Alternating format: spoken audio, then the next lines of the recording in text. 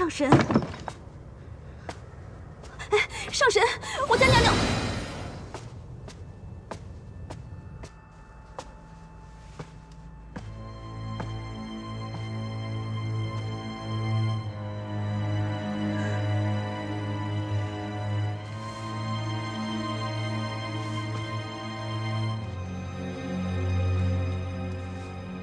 上神驾到，素锦不胜惶恐。素锦揣摩上神的圣意，大约是来问君上的近况。若说起君上来，凡事的那个素素同君上处得很好，也将他照看得很好。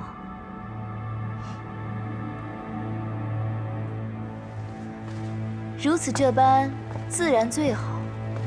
夜华这厢有你照拂，我便也放心了。所以今日，我便来照拂照拂你。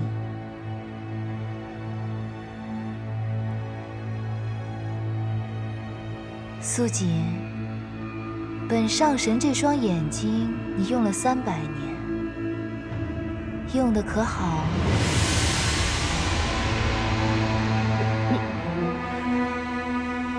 你方才说什么？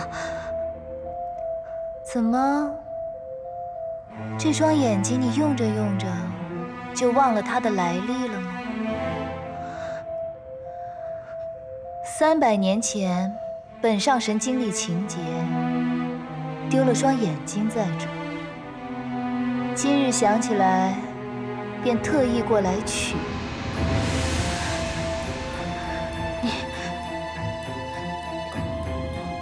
你是素素？你说是你自己亲自动手，还是本上神替你动手？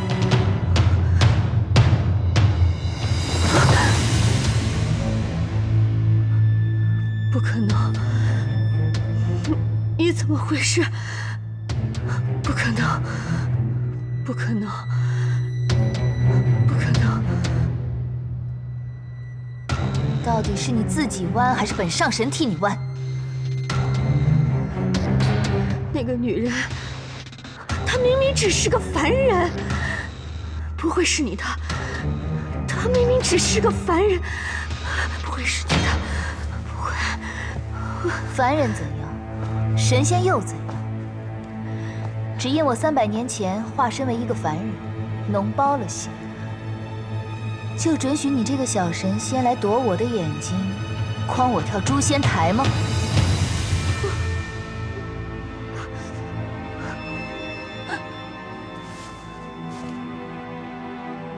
看来你是不忍心自己亲自动手了。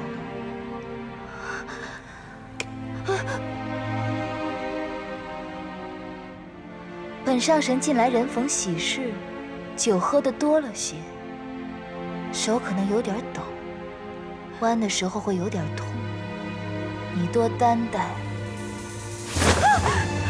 不要挖我的眼睛！不要挖我的眼！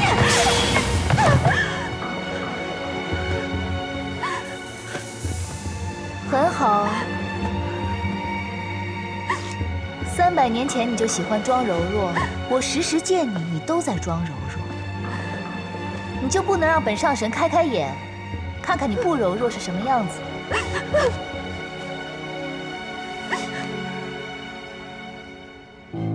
那日夜华剜我眼睛时，对我说：“欠人的，终归是要还的。”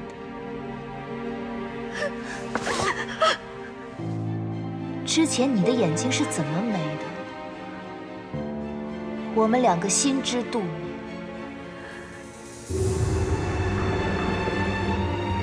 我的眼睛是怎么跑到你眼眶里的？我们2个也是心知肚明。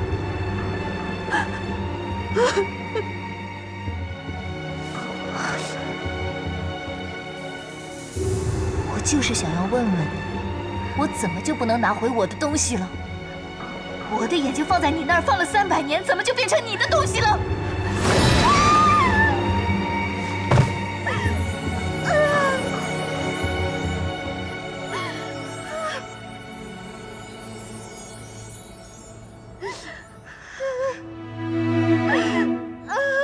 300年前的事，天君悄悄就给办了。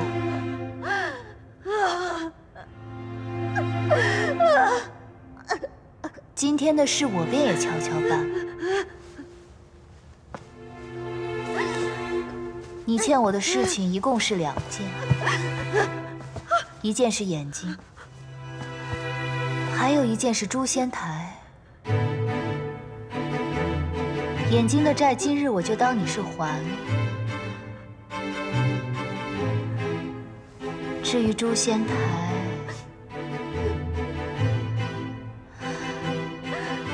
不如你正儿八经的从诛仙台上跳下去，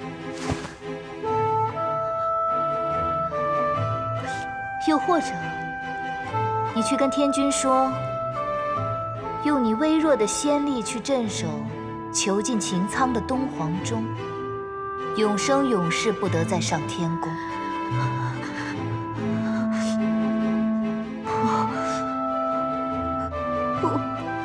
我绝不。不错嘛，终于勉强硬气了一回。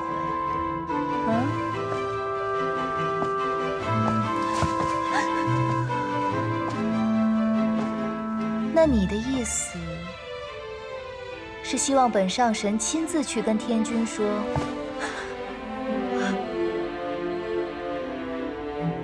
但你也知道我这个人，此一时彼一时，到时候我跟天君说的，可就不一定是眼下这一套了。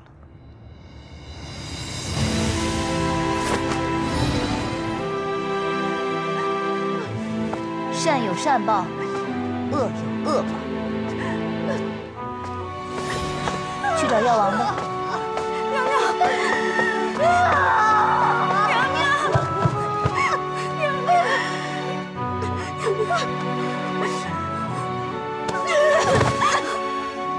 白浅，我一定不会放过你。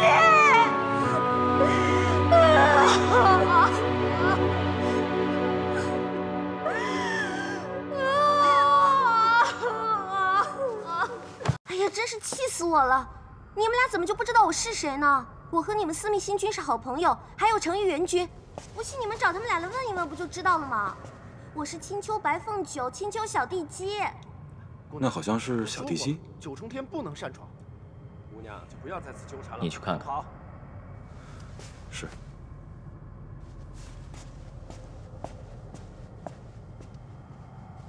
小殿下，哎，今日怎么有空来九重天？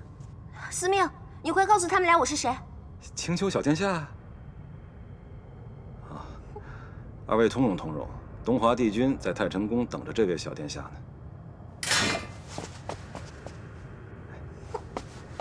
哎！别再胡闹了啊！天规森严，你若是再惹祸，帝君也帮不了你。我没有胡闹，我姑姑来找素锦娘娘了，我不能让她吃亏啊。什么？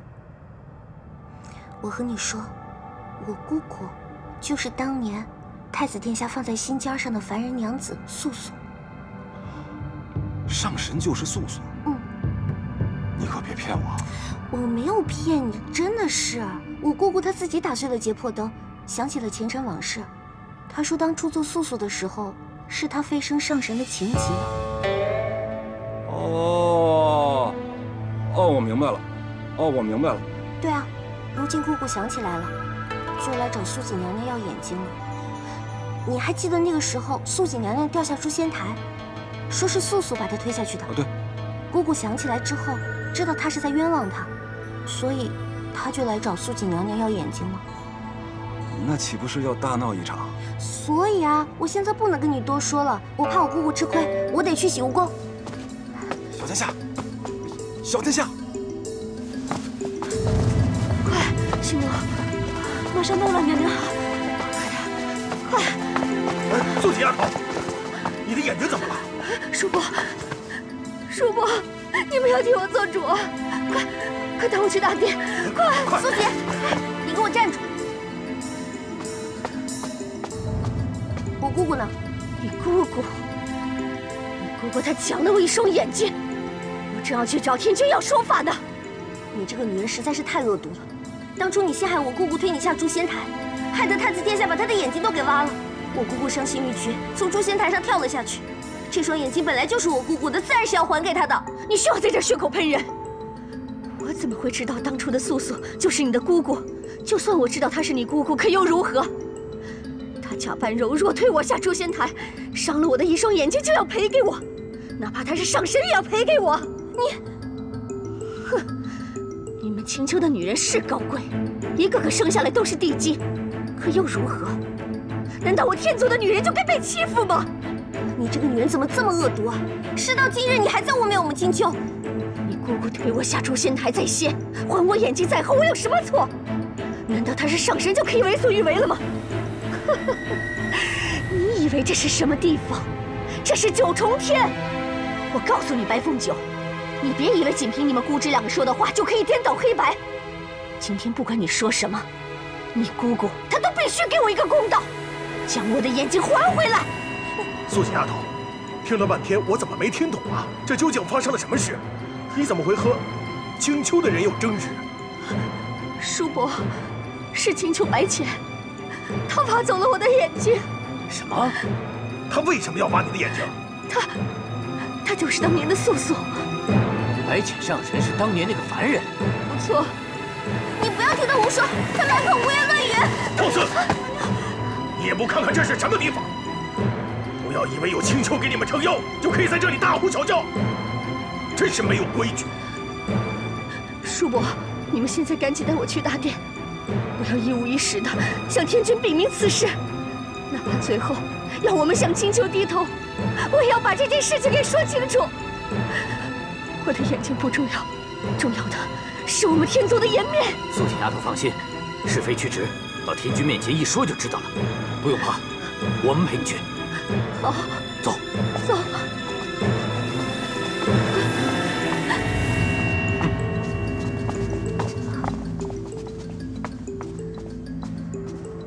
绝对不能让他去蛊惑天君，他才是颠倒黑白的那个人。你不要拦我！跟我走。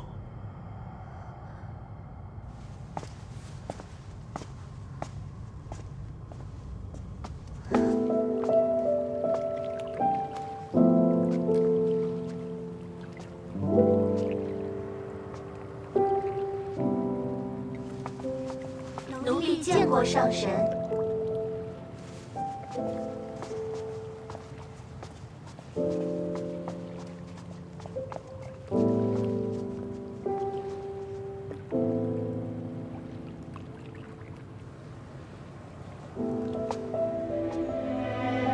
夜华，你可晓得，300年前的痛就像痛在昨日，什么大义，什么道理，什么为了维护我这一介凡人而不得不为，我全不想管。我只记得宿在一览风华中的一个个孤寂的夜，一点点被磨尽了卑微的希望。夜华，你让我如何与你成亲？